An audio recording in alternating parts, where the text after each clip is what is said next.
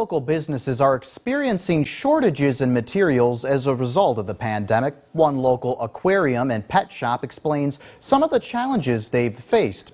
The owner of Buzzin' Bees Aquarium and Pet Shop, Paige Elder, says in the beginning of the pandemic, the shop had a tough time with salt water shortages for the fish. Elder says after a few months, they were able to receive the salt water and other materials from their regular vendors in California. However, they are still experiencing difficulties with glass for the aquariums.